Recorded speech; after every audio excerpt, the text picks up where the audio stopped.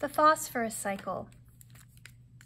The phosphorus cycle doesn't have as much as some of the other cycles to know. So let's start first with how does it first get into nature? It gets into nature through the weathering of rock. So phosphorus is in our rocks, and so the weathering of rock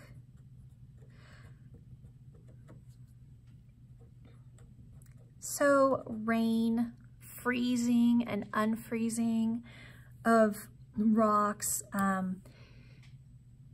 earthquakes,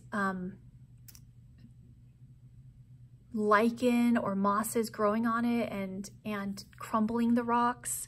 So this is all part of weathering.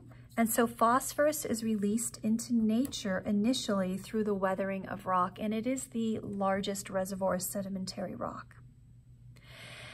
And so plants get the phosphorus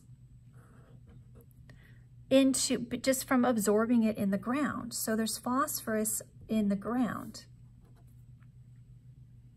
Some other ways that plants get their phosphorus, because plants need nitrogen, phosphorus, and potassium as their 3 major nutrients. Another way that plants get their phosphorus is through animal waste or animal poop. Human poop especially is very high in phosphorus, but animal poop has it as well. So we have our poop here. So this is waste. Has our phosphorus because we eat the phosphorus from plants. So we're eating the plants and we're getting our phosphorus from plants, which is used in many parts of our bodies. And so the waste has phosphorus, which then can go back into the plants. They can absorb it directly. It's not like the nitrogen cycle where it has to be transformed. Phosphorus can be used directly. And then here are dead things. So dead plants, dead animals, they also have phosphorus. So decomposition releases the phosphorus and nitrogen and carbon and all kinds of things back into the ecosystem. So we have all our phosphorus here, and so the plants eat that phosphorus, or not eat it, they absorb that phosphorus for root growth, for stem growth.